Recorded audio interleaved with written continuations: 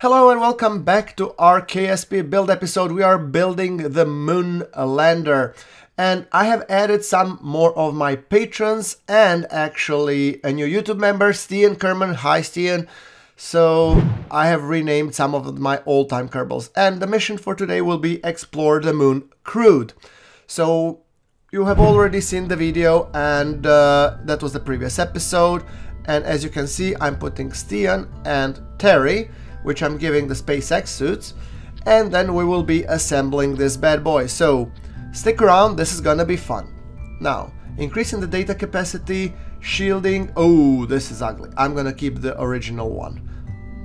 Right, so what we want to be dunking now is some batteries, some science experiments, and a materials bay, which is kind of important that we get to the moon prior, so we return some moon samples and all that jazz. So I'm just trying to figure out how I'm gonna orient all of the experiments, how I'm gonna dunk them in and make sure that they can survive the re-entry. So I'm gonna go with the traditional approach, this guy with a big heat shield at the bottom. Alright, so let's cram in some science experiments and see what we can come up with.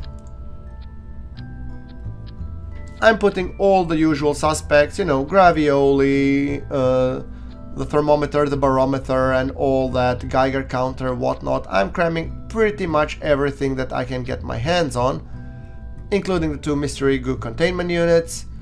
I'm gonna also be putting some, you know, solar panels, some decouplers. Let's put in the decoupler, that one. Yes, thank you.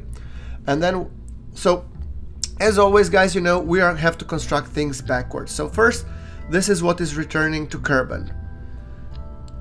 So all the experiments, crew capsule and everything. Then we are designing the lander that will be going from the moon back to Kerbon.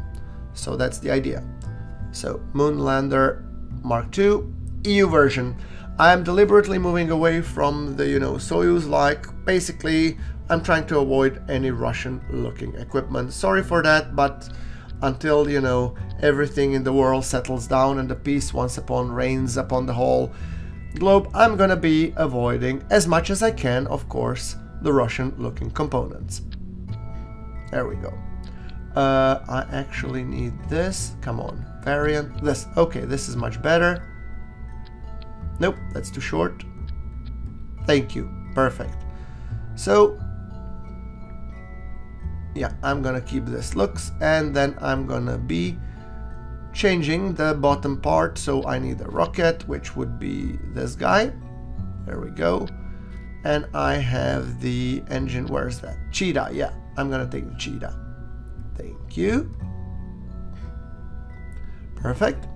So that being said, I can put this. So this was actually the stage that will get us to moon and landed on the moon. So now we have to construct the stage that will get us into orbit. Okay, changing everything that it's white. Okay, this. Okay, this looks good. It has to look beautiful. I mean, otherwise, why the hell are we doing it? Maybe I'll just put the bottom one with the stripes. Oh, that just looks but ugly. Alright, approved. There we go.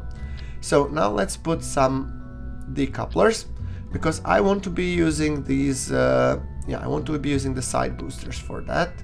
So I'm just gonna be aligning them here. 2 of them. Is that enough? I'm actually not that sure. Maybe I should use 4. I'm just auto strutting everything. We'll see how much delta V we get. 6.4. Maybe. It's gonna be a tight squeeze. Let's first add the rest what we need. So now we need a fairing. I'm just trying to see if I have some sort of fairing that I could close up. See, something like this. Looks beautiful. All right, there we go. I could have put just the landing legs slightly lower, but I didn't notice it. So yeah, bear with me. All right, so that being said, now let's put the fins. Fins are okay. The boosters, well, they don't have too much oomph. They are at 1.5. Let's put 4. Okay, 1.9, that's better. and the delta V has increased a little bit, which is actually nice. So I'm going to thrust limit them by a little, and that should do a little bit better fuel economy. It should burn longer, which should also give us a little bit extra delta V. We don't need everything we have to actually fighting the air. There we go. That looks good enough to me. Alright, so the craft looks okay, which means we need to do a little bit more testing. Let's test it out. I usually test all of my craft, and those of you who have watched episode, you already know that this craft is working correctly. However, I make a build episode because I'm posting the build episode after the fly episode.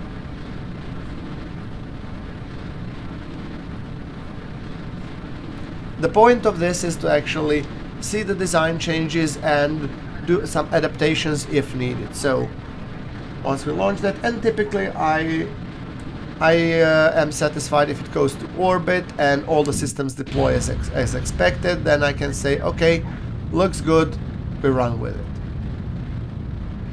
And as you can see, this rocket is really, stable, going perfectly, no big issues. And we'll see if we manage to circularize and deploy everything, then we call it a success, right? Okay, so my stages are a little bit fumbled. We're gonna deploy the fairing.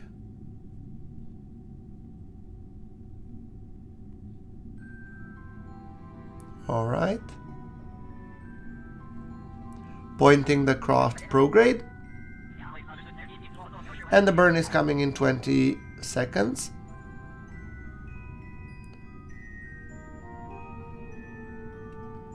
5, 4, 3, 2, 1, and let's burn.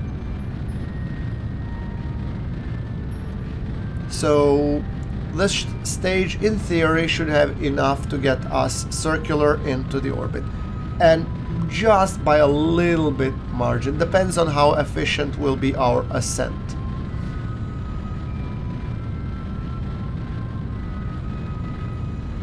There we go.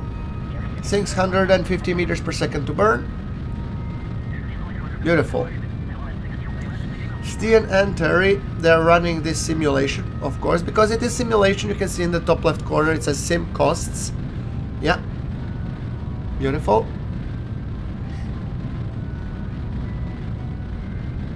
And there we go. We are orbital with 3,184 meters per second to go.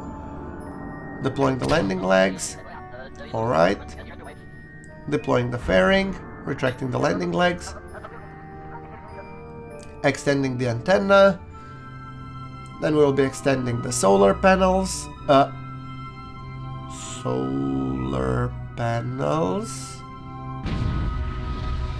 Wait, do we have solar panels? Oh. Well, I guess that simulation makes it correct. However, we don't have the solar panels. We have everything else. So, by the way, guys, if you're liking this episode, which means we need a little bit more electricity, so smash that like button. It tells YouTube algorithm that you like what you're seeing, and it tells me that I'm doing good stuff. Now, Mystery Goo, we're gonna move you guys a little bit back. RPWS, well, we're gonna move you. We don't need you anyway. Antenna, we're gonna move here. These we will move on this and this side, the containers. There we go. And then we need solar panels. I'm gonna be placing, okay, 2 solar panels. 3.2, how do they look? Or they're gonna be hitting the capsule, won't they? Okay, let's put the thinner ones. And we're gonna make 2 of them. Alright, I think that looks better. The thermometer we're gonna move here. There we go. The experiments, oh boy. Move. There you go. Gravioli, you're back. Thank you. I think everything looks pretty dandy. We have to make custom groups. So antennas, solar panels, whatnot.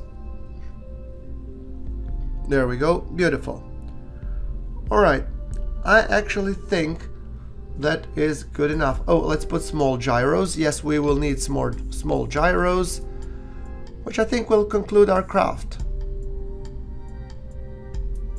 Oh, shoot, we have forgotten something important, guys. Well, we don't have enough oxygen and stuff, so we put actually supplies, food and everything, and then we need an oxygen tank because we need to check how long will they have food and everything. Storage consumed 18 days for the food. Okay, how much for the water? 100 days. Oxygen 5 days. Okay, oxygen might be a little bit critical, so we need to add some oxygen. Alright, I think that's actually better. Perfect. Just making sure that all the parts, I'm gonna double up on that food supply so that we are, yeah, 27 days and everything. That goes marvels. Alright.